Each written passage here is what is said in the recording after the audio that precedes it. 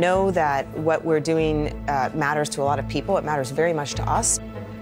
And at our scale, at our volume, even if we get it right 99% of the time, that still means we're making thousands of mistakes every day. And every one of those mistakes is important to somebody. For a company called Facebook, you rarely get to see the faces behind the app. These are the people in charge of the biggest social network in the world. And with nearly a third of all humans plugged into their platform, it's an experiment that comes with an enormous risk. This is the world's brains being networked together for the first time. And so there's going to be new issues. There's going to be new problems, and we're also going to make mistakes.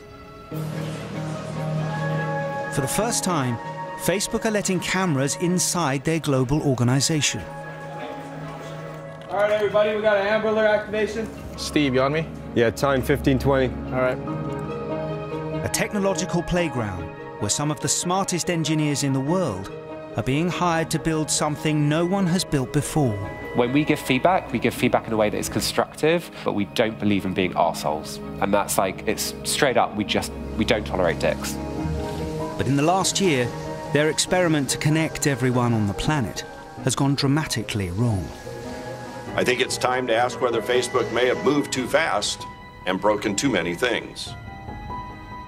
Data leaks, fake news and hacks on user security are threatening to destroy everything they've built. Facebook's interference in our elections and in our society has destabilized our democracies. As Facebook has suffered a year of deepening scandals and intense media scrutiny, this is the story of how it works, what they're doing to fix it, and how Facebook are quietly planning to grow even bigger.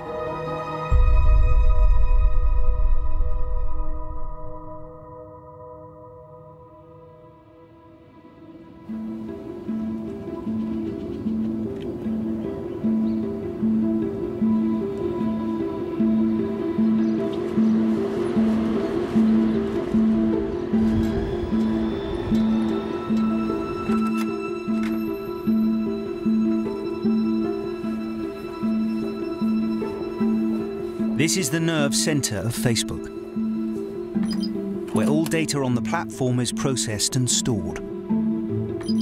Very few outsiders have ever been in here. So you're talking full distance, and we can't see it right now, but as this door opens, you may be able to see all the way down, but from one end of the building to the other, you're talking about 4 American football fields.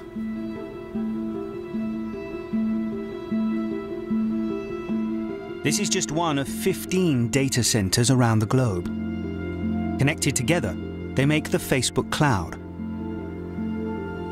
At the end of this corridor, 2.3 billion people can share anything with anyone. It's one of the biggest anthropological experiments of the 21st century. We're about to step into the cloud. It's hundreds of thousands of servers that store your likes and your memories that you choose to share with friends and family. It's not just a data center. It's not just data that's stored here. These are people's memories, and you know, we take that very seriously.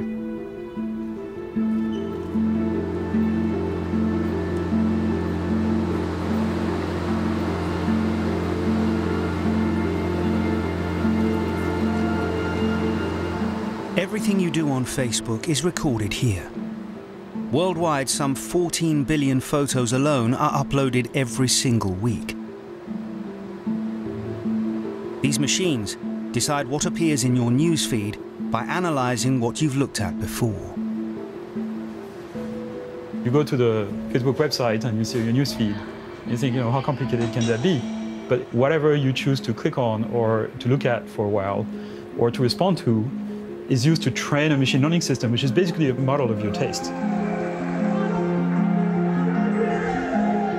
And so that forms your alter ego in the Facebook servers to figure out what to show you next. These learning algorithms use this model of your taste to match you to content you're more likely to be interested in. Your view is not the same as any of the other billions of people. It is custom built. Let's go find all the different latest updates from your friends. Let's go to get all the different videos. Let's look at things you might be interested in.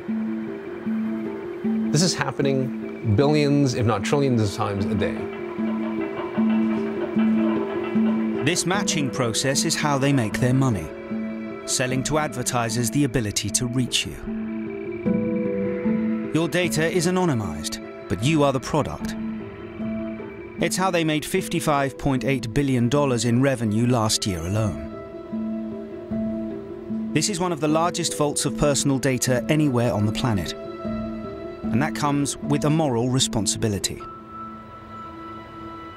But this is a long way from what its creators first imagined.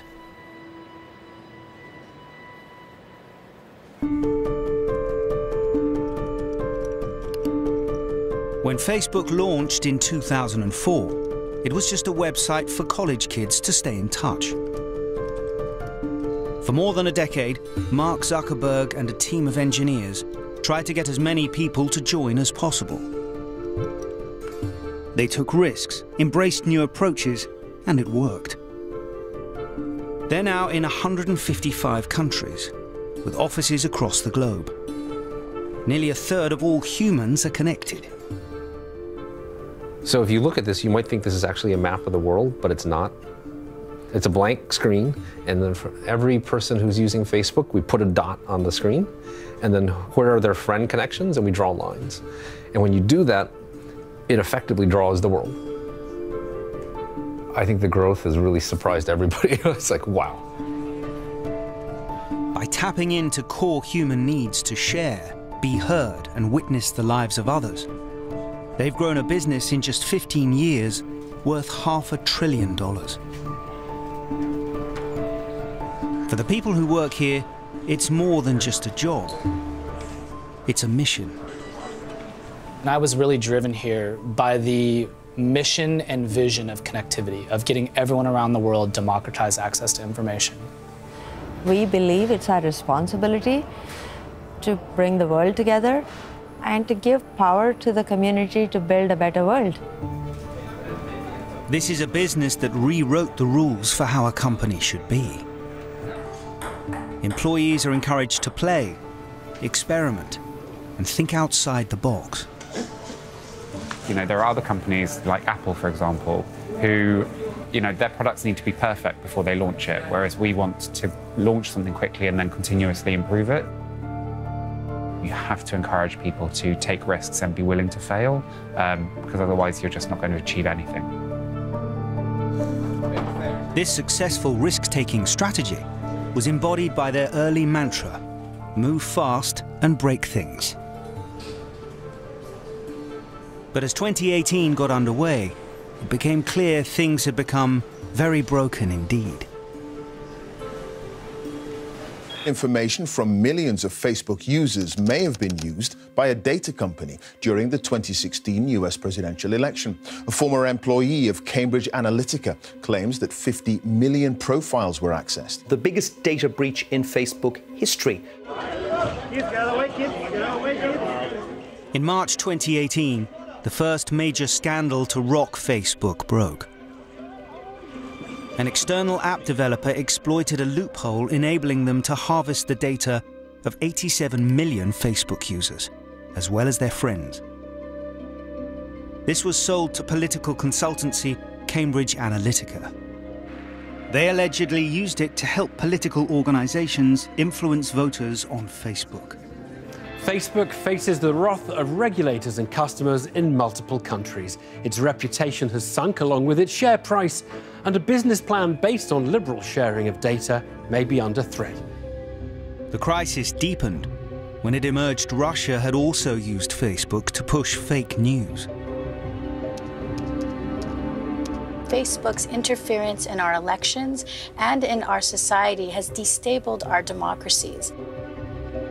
To make matters worse, the platform had become a breeding ground for hate speech and exploitative scams.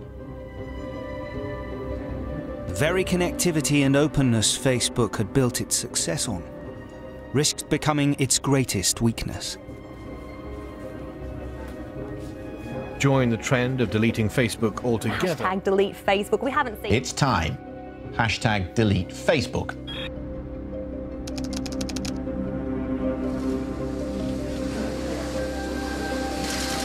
Mark Zuckerberg was called before Congress to testify. I think it's time to ask whether Facebook may have moved too fast and broken too many things. I think the damage done to our democracy relative to Facebook and its platform being weaponized are incalculable. Facebook has grown so big, so fast. That much influence comes with enormous social responsibility of which you have failed to act. For most of our existence, we focused on all the good that connecting people can bring. But it's clear now that we didn't do enough to prevent these tools from being used for harm as well. And that goes for fake news, foreign interference in elections, and hate speech, as well as developers and data privacy. We didn't take a broad enough view of our responsibility, and that was a big mistake. It was my mistake, and I'm sorry.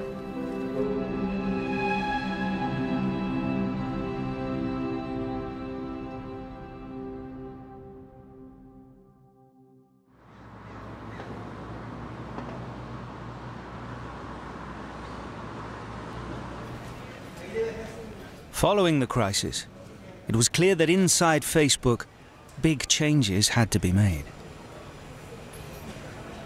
The aftermath of Cambridge Analytica was a very painful time for us internally.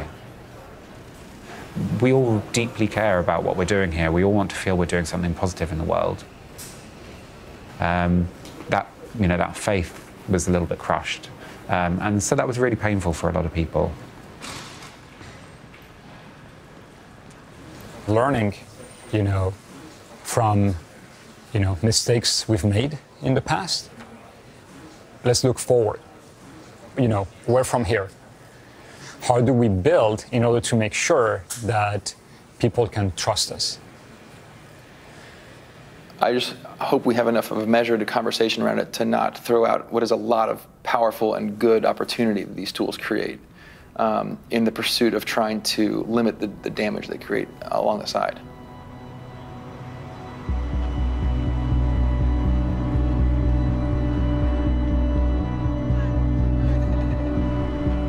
Facebook have fixed the loophole that enabled Cambridge Analytica to harvest personal data.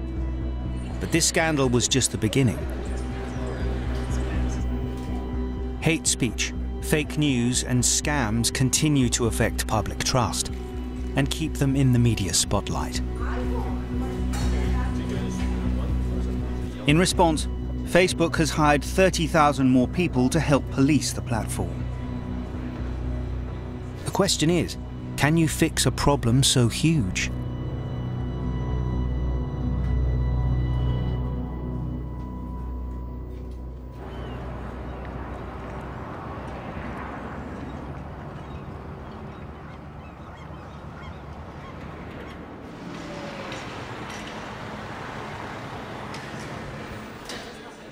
Before I came to Facebook, I was working as a criminal prosecutor for the United States Justice Department.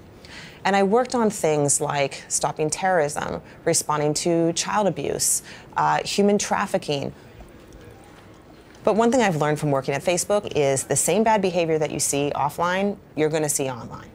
And so it's about making sure that we are creating the space for all the really great people on the site who are coming for great reasons, but also putting up some barriers so that the bad actors are not a part of the community. Monica's been tasked with setting the rules that will define what people can and cannot post, with the aim of blocking abuse like hate speech. In Germany, violence against refugees has been linked to posts inciting extremism. In Myanmar, Facebook has been used to foment hatred against the Rohingya and other Muslims. The UN has accused the platform of contributing to ethnic cleansing. But with Facebook in over 155 countries, how do you write rules allowing for freedom of speech across every culture and religion? whilst also stopping abuse.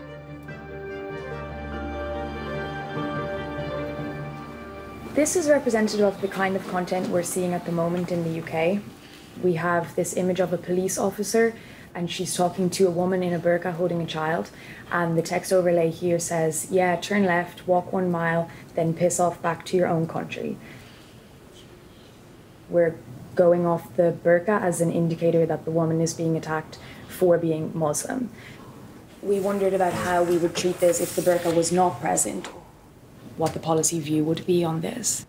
Or if this was appearing somewhere where, you know, this was critical commentary about law enforcement and how they are not kind to immigrants who are Muslims.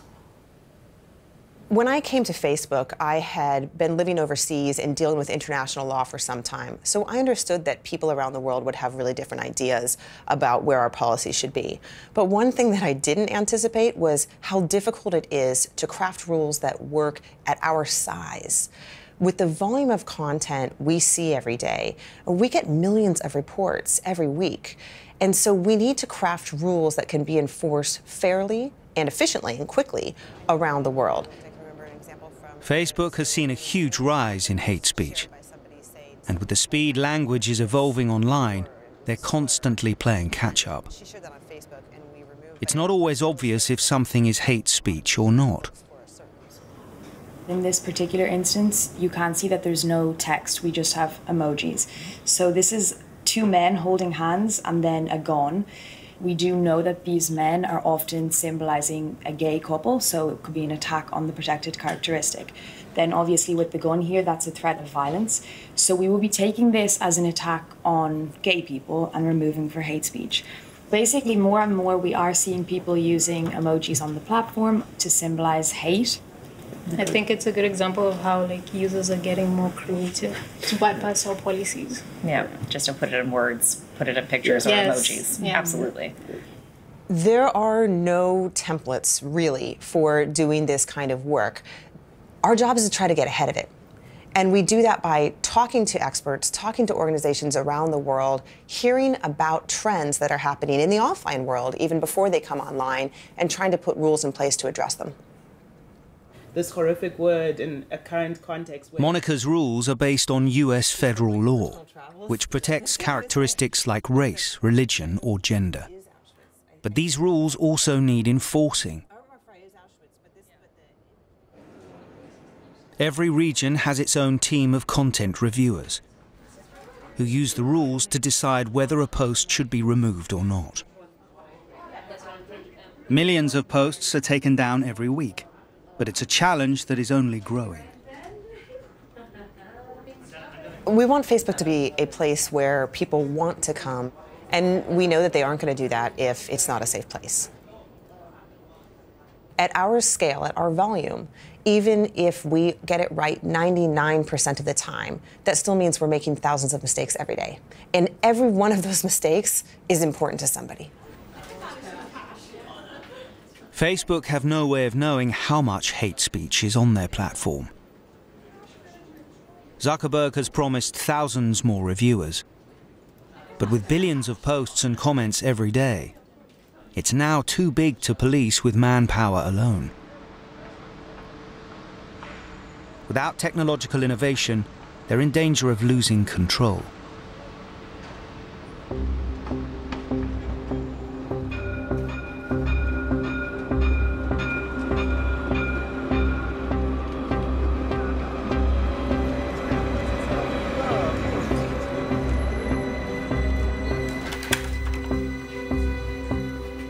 Bonjour.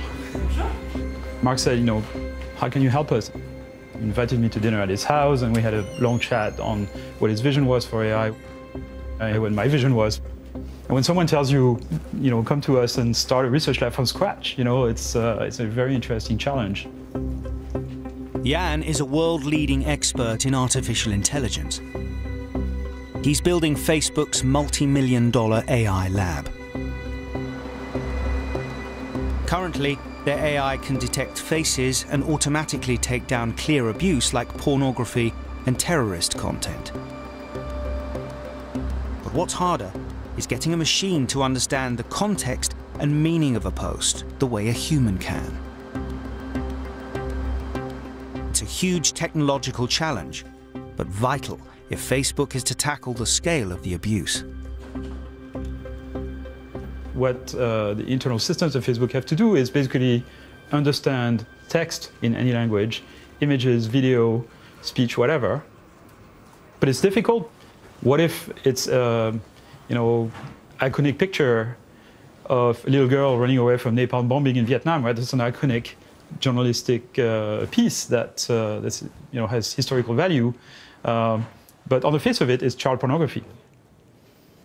There's always a certain percentage of mistakes. And so the question is, how to design a system to minimize those errors without upsetting too many people, essentially. So the technology for this is not simple. It's not perfect yet. Next door, one of Jan's researchers is helping to solve some of these problems in videos. Okay, there you go. That's the thing I wanted to show you. Jason has built some AI that can read human movement. A stepping stone to getting computers to understand context.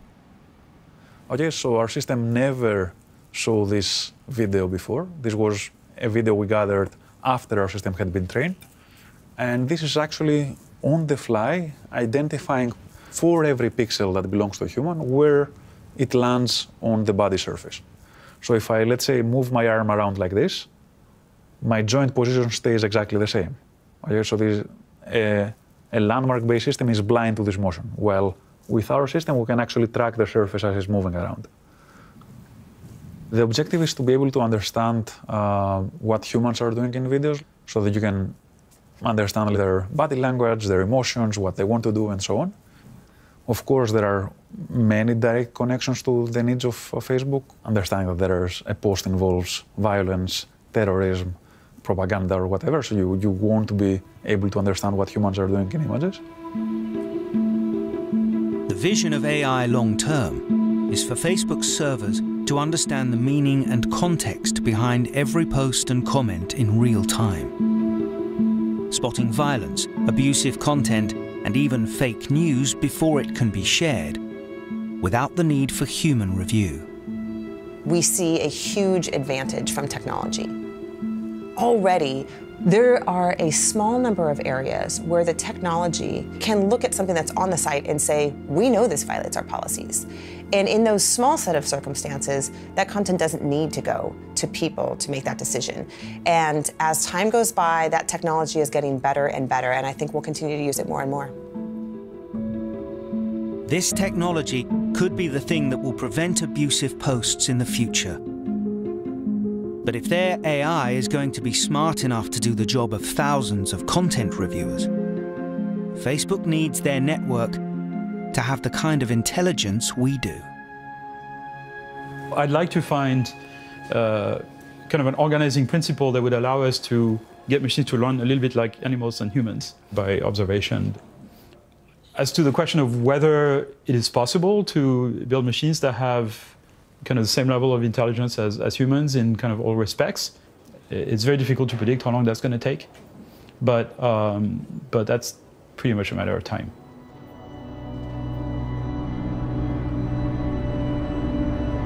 While Facebook have been working on a rule book and technology to remove abusive content, it's also become an effective weapon for organized criminals. They call it sextortion. Really, it's online blackmail. Scammers can make hundreds of dollars a day. And this crime is now happening on an industrial scale.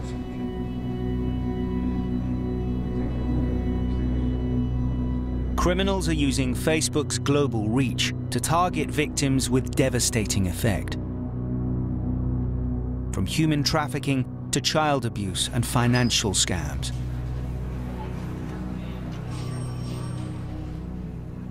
It's become such an immense challenge, Facebook have built a new department to try to confront it.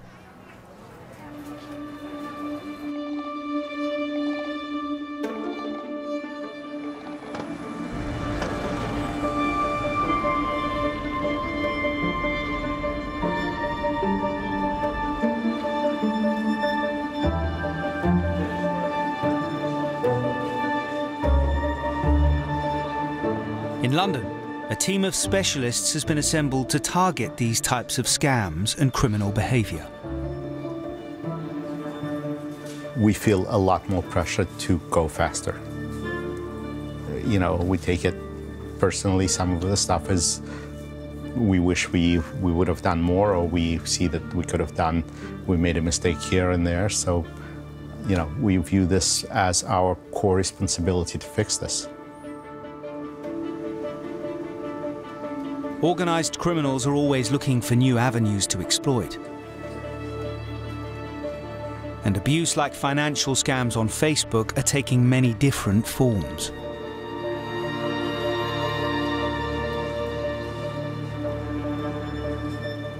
There's people who claim to have ins on the betting industry, so they'll tell people they have a guaranteed way to make money. You see people selling fake cryptocurrencies, people selling puppies and then extorting people for money on them. People are pretty creative, and yeah, they're constantly innovating, which keeps it challenging. Stopping this serious abuse is made harder because the majority actually come from fake Facebook accounts. These are made to look real so users trust them, but they're also incredibly hard to trace. And they're a growing problem. Every day, millions now appear on the network. And most of them are created automatically, using computer programs. These fake accounts are being made all over the world. There are lots and lots of ways by which people create them. Often they hide their tracks. Somebody hijacks hundreds of thousands of machines, like the old computer-style virus, and they use these machines all over the world to act on their behalf. If they can stop fake accounts, they can stop scams. In the early days, Facebook largely relied on users to report suspicious accounts, leaving a lot of fake ones unchecked. In the past year, they've managed to develop artificial intelligence software to analyze the behavior of all 2.3 billion accounts and spot the fake ones automatically. Behaviors get reflected within the system, for example, like the geography that you're coming from, how you connect to the internet, all sorts of information that might not be obvious to a human being, but it makes a ton of sense to a computer. I'll give you a very simplified example. Most people have, a relationship, maybe multiple relationships at the same time. You're not likely to have 50 online romantic relationships all going at once at various stages. So that looks suspicious. Their new AI has been observing the way people interact, looking for anomalies in account history. Since the beginning of the year, it's taken down more than 1 billion fake accounts. It's the most powerful defense they have, so filming the code is not allowed. Where essentially is the artificial intelligence? We don't publish the exact techniques that we use. The artificial intelligence, so the machine learning, is running actually in data centers in various places. What you're seeing here are people who are building programs that collect the data that is needed to actually make these things work. In spite of this, more appear every day, because the people on the other side keep finding new ways to cheat their AI. When something starts working, for example, a detection technique, we see people going, let's try this a little bit. These guys actually poke and prod and test defenses actively all the time. Every once in a while, they'll find a hole, and we need to make sure we detect when they find a hole and plug it, and we keep moving forward like that. Facebook is caught in a new kind of cyber war. All of them are getting more and more advanced. People are pouring resources and money into it, and the more money they can make, the more money they're willing to spend to kind of break your systems. What is your greatest threat? What is my greatest threat? Staying on top of it. That's like, if we don't stay on top of it, we know, like if we just stand still, we know we will lose. So it's kind of like, anyway, that's it.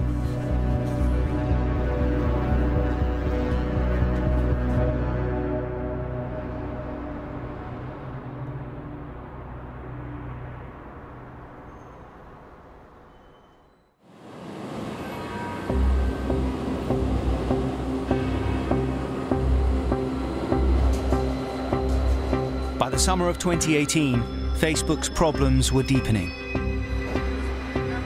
From failure to protect personal data to inciting hate crime and scams. It all came to a head in July. Facebook is to be fined £500,000 by the Information Commissioner. That's the maximum fine possible for misuse of data in the UK. Facebook is going to have to cough up because it failed to protect users' information from the third-party firm Cambridge Analytica. The proposed fine for Facebook may be small change for an online giant, but it's still a powerful statement of intent. And in future, fines could be much bigger.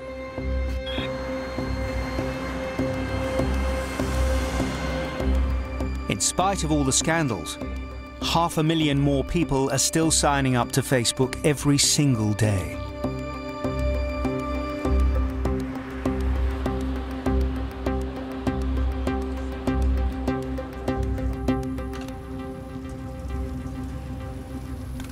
Despite the negative rolling news coverage, inside Facebook, the business of keeping the platform running goes on.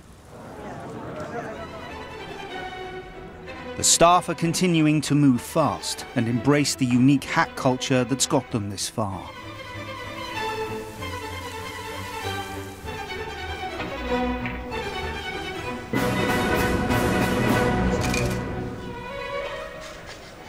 This is an organization that rewards risk and embraces failure.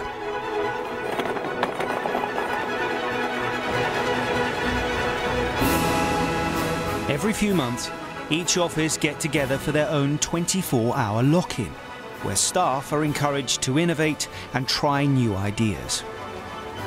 It's what they call a hackathon, and it's how they came up with the like button. Coding, it's like cooking, big man. You work for hours to find the perfect recipe, and once you found it, bingo, you sell it to the world.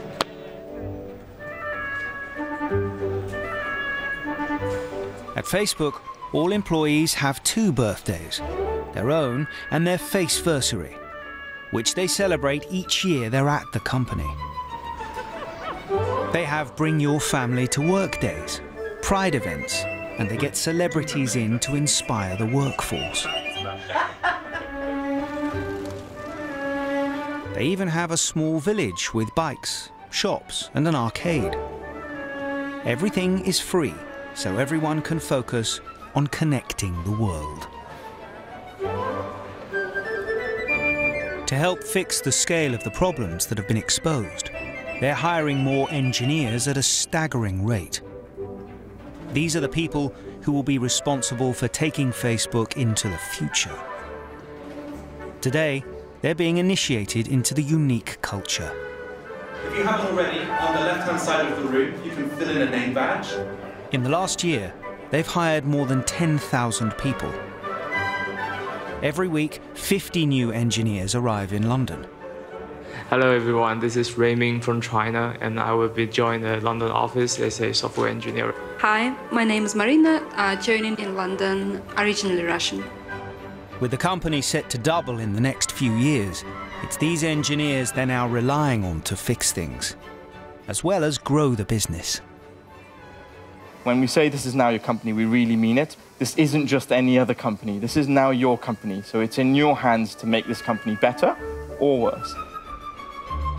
When we give feedback in a way that is constructive and is not just showing that you are the smartest person in the room. We do talk about feedback being a gift, but we don't believe in being arseholes. And that's like, it's straight up, we don't tolerate dicks. Everything we do, we're doing to connect people, and we're doing to try and bring social value in that connection. That means that every product decision that we make is tuned for, does it do good in the world? We're not a company that's designed to make money. We're a company that's designed to create communities and let those communities make a difference in the world. We think about money as a secondary thing. With a revenue of over $55 billion, Facebook have the power to scoop up the best engineers on the planet with their own unique approach to recruitment. New employees are called noobs and go through a 6-week boot camp where they're introduced to the many departments. this face tracking technology that allows us to know exactly where your eyes are, and that allowed you to actually superimpose funny glasses or anything you really wanted. Most noobs don't apply for a specific job.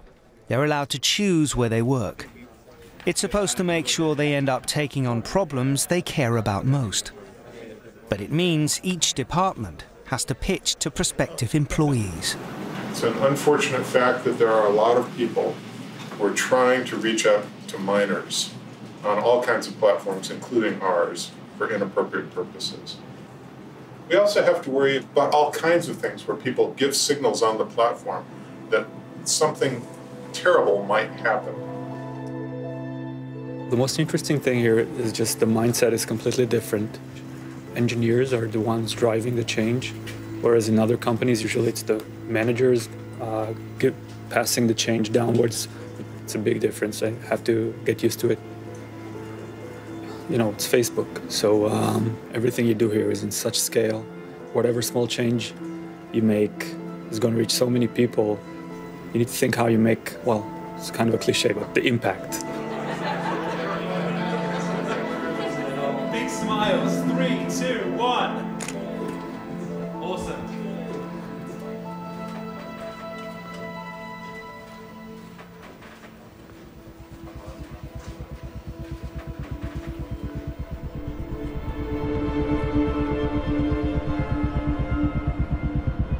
Facebook has recorded the biggest fall in corporate history as shares dropped by 20%, wiping about $120 billion off the company's market value. It comes after Facebook released its latest earnings report and warned of decelerating revenue growth. User growth is slowing, and the amount that it's making in advertising revenue per user is also declining.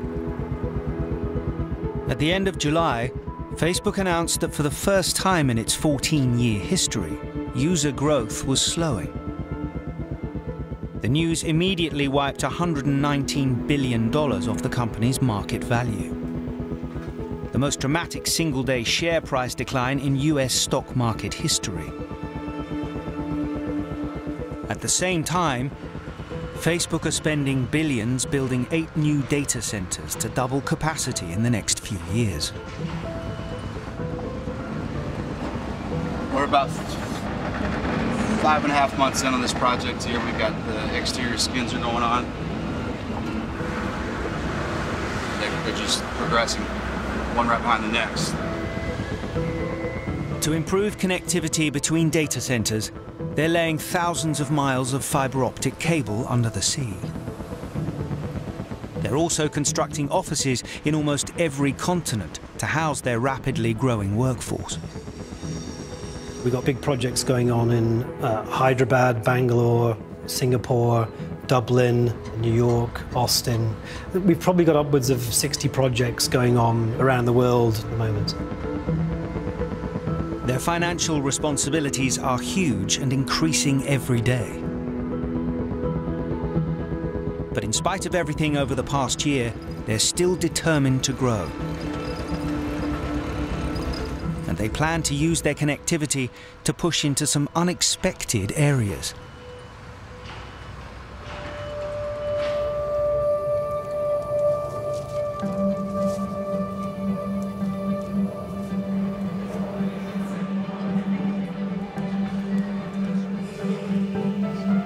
Facebook is built around trends in the way users interact on their platform. It's a way of building things they believe people really want or need, making it a more essential part of people's everyday lives. This entire area out here is the social good team. We have charitable giving, we have mentorship, we have crisis response, and this part out here is the blood donations team, where you see all of these charts here. Hema runs a team in a department called Social Good. They're building products that tackle health issues like blood shortage, a big problem in the developing world. According to the World Health Organization, there are 70 countries with a shortage of blood, where those in need have to look for their own.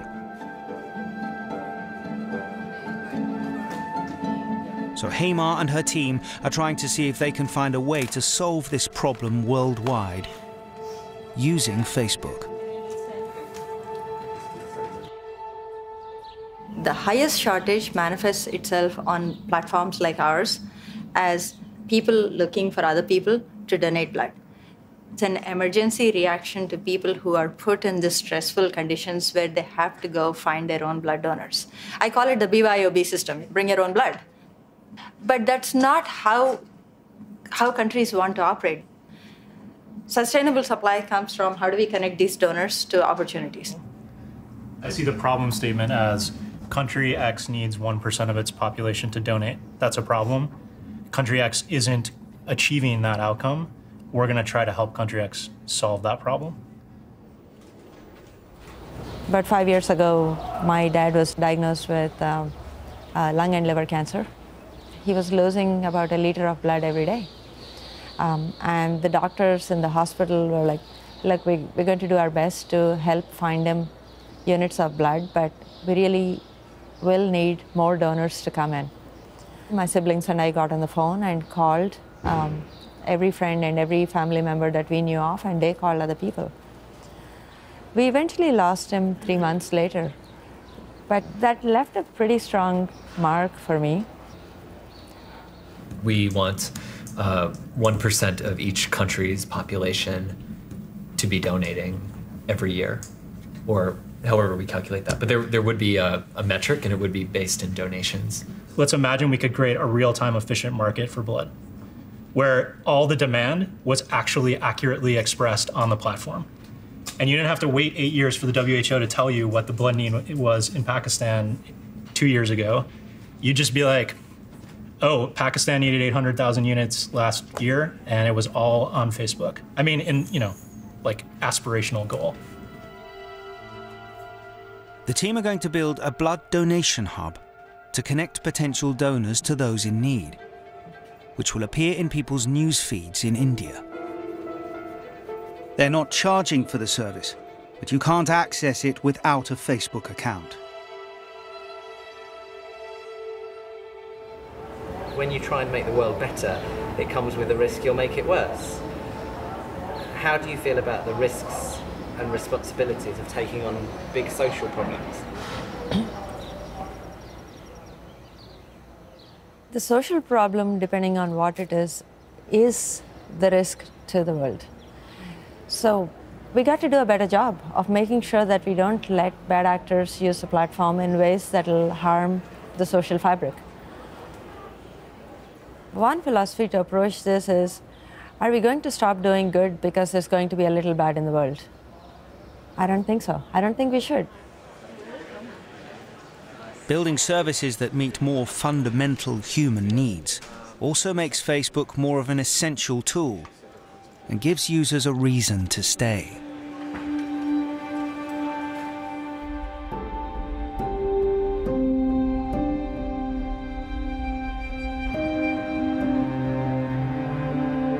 Like a genie released from a bottle, Facebook have built a tool that's allowed the world to move and connect faster than ever before. But in doing so, old laws and systems built over hundreds of years are struggling to keep up. And yet Facebook is looking for even more ways to get the last remaining humans online.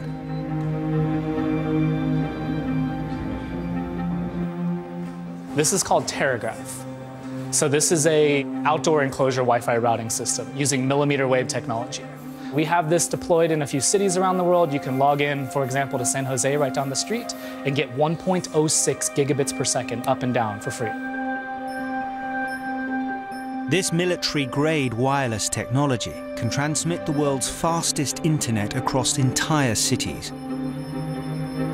They've also been building satellites and high-altitude drones to beam the internet to remote places where most of the developing world live.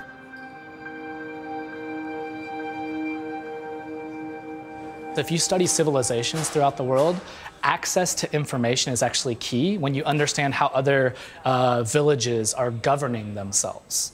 You start to have more information about what's going to work for you and what's not. Sexual health awareness, so you can get rid of some of the disease and empower women around they're able to control their bodies. Low irrigation farming techniques. How valuable would that be to villagers in some developing country? Now, they're able to more efficiently use their resources to feed their villages, feed their populations. By providing faster internet for free, they're removing barriers to information. But that also allows more people to access their apps. Everywhere, teams across Facebook are pushing ahead, finding ever more ways to make the platform indispensable. All right, everybody, we got an Amber Alert activation. All right, we got an Amber Alert, listen up. Generate the activity report for the documentation. Send out the SMS notification to the leadership team, let them know. Facebook operates a Center for Global Security, where they're able to directly send alerts into people's news feeds.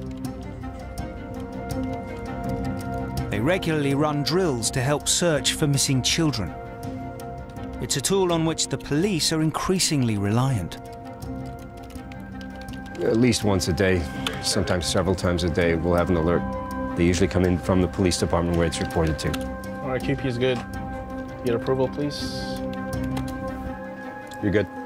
Obviously, law enforcement has their ways of pushing stuff out to people, but not the kind of access we have to people.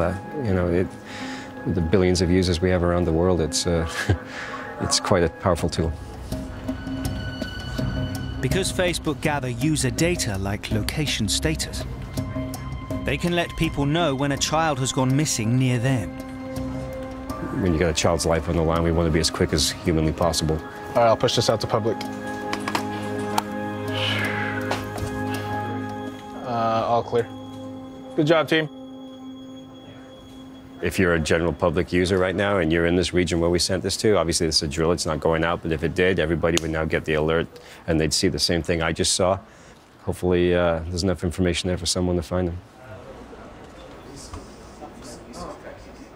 It's not known how many children have been found using this system. However, police call Facebook for an alert almost every day. By becoming a kind of emergency service, they're providing an essential tool. Facebook offers access to billions of people, but these services are in the hands of a private company. It raises questions about what activity, if any, should be off limits.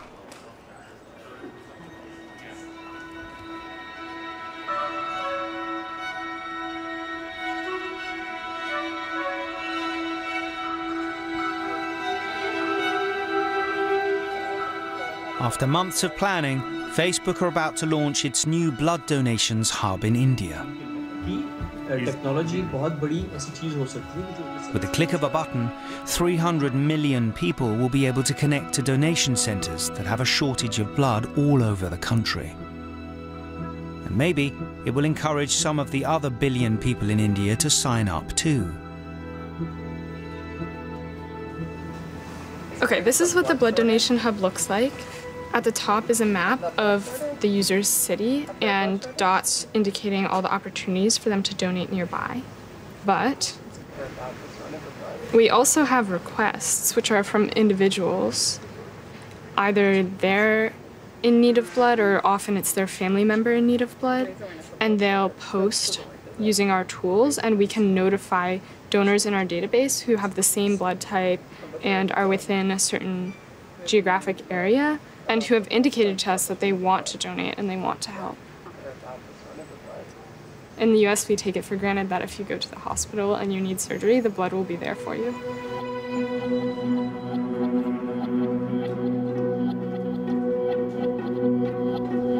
As India begins to wake up, they launch their new hub. And within minutes, users begin to respond. Come on, guys. Share, share, share. Whoa! There she is. Oh, man! Where are we at? So there's been 15,000 hub views so far. 15,000 hub views? Oh, man. Not bad. Not bad at all. People are sharing it, they're commenting on it, they're liking it, like, it's really blowing up. Hey, it was worth building it. It was definitely worth building it. Since launching the new feature, More than 11 million people have signed up to donate blood on Facebook. I believe there should never be anybody who would have to go look for a blood donor ever, because there always exists safe blood in their blood banks near them. Something that would have changed my life 5 years ago. Initiatives like these have the potential to save lives. But already, there have been reports that the service could be exploited by the black market.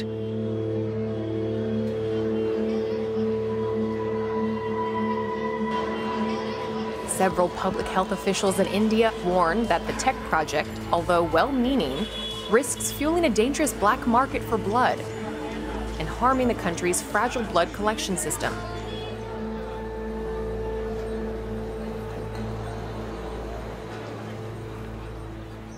Facebook has a huge capacity to encourage others to do good. But its recent history of scandals raises further questions as to how safe we are sharing sensitive data with them. And as they continue to push forwards, the scandals show no sign of slowing down.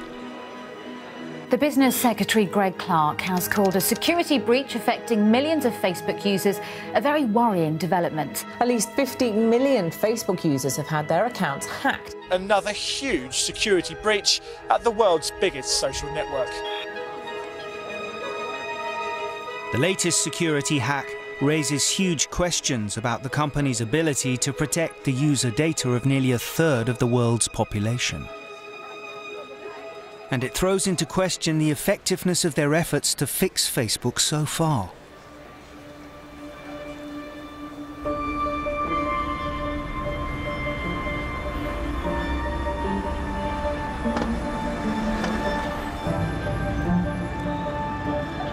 Every single day, they're facing more and more of these challenges. Overnight, some behavior they've never seen before was detected on the network. So Vlad has called an urgent meeting. Users around the world were getting friend requests from someone they didn't know, a fake account. But this wasn't stopped by their artificial intelligence, because the account behaved in an unusual way. So what happened was, the profile changed its name, started friending a bunch of people, and you can see friend rejects. A lot of these were rejects. And immediately after that, it changed it back. It appears the fake account changed its profile name and gender twice to try to avoid detection. So they're switching and then switching back? Yes. This is kind of interesting in the sense that they're not throwing away the account. Usually it used to be they would go in, create an account, make it sort of look reasonable, and then it starts scamming, and then we would take it down. Now they're taking it back to make it look reasonable again, which is weird. Vlad's worried this could be organized criminals trying to see if they can find a weakness in the system. If they can avoid detection with one account, they could do it en masse and start posting scams on the platform. First of all, we need to figure out if this is common enough, and then we should figure out what's the underlying pattern behind this.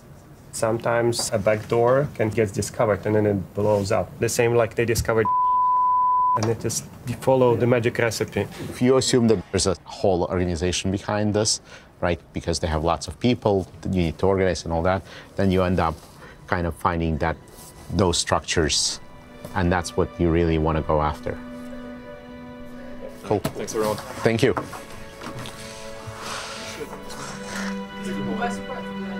By studying this fake account and its behavior, they should be able to retrain their artificial intelligence to block any others like them.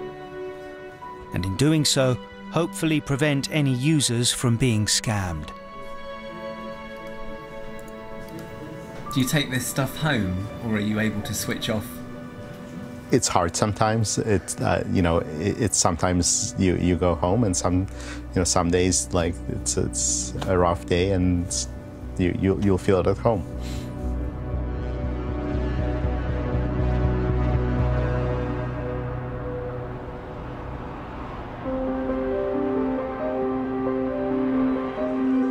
"2018 was the year that rocked Facebook to its core. and woke the world up to its reach and influence over society. A year on, they've announced plans to fundamentally shift how Facebook works by making it more focused on user privacy.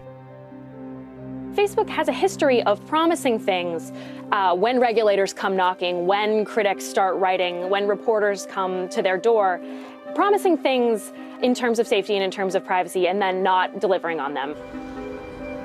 Whether or not they deliver on their promises, it's clear that whoever has control over our personal data also holds the key to immense power. And this raises a bigger question of who decides what is right and wrong in a fast-evolving world. Whether it's because of an event in the world or an election that's happening or some sort of new trend among young people, there's always something that makes us think, do we have these lines in the right place? What kinds of information are users comfortable sharing? And how much do they deserve to know about the ways in which their data is used? Whether it will ultimately become a force for good or bad depends now on Facebook's ability to regain control of the genie they've released on the world. I really liken it to when we were building railroads for the first time. We built the railroads because we wanted to get from A to B. We actually had no idea the economies, the societal growth that would happen by building those connections. We're at a very similar place with the internet, with being able to share information around the world in moments. How do you maximize all of those good things that come from connecting people while also mitigating some of the negativity that can come alongside of it? It will take a collective effort of many people across private sector and public sector and academia and government to come together and raise the important questions of how should we operate a society when everyone really does have a voice. The last year has been challenging, but it's also been the year where we went from being this naively optimistic child to being a slightly more mature adult. And we're now on this path of, accepting our responsibility. This is a very new world. Everything we're doing is brand new. And that comes with painful learnings.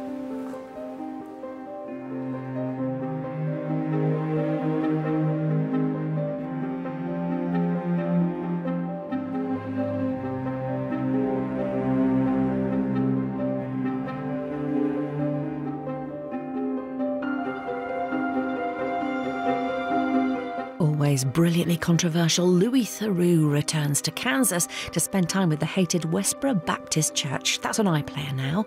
And Tina Dahealy talks to Louis about this extreme family for Beyond Today on BBC Sounds.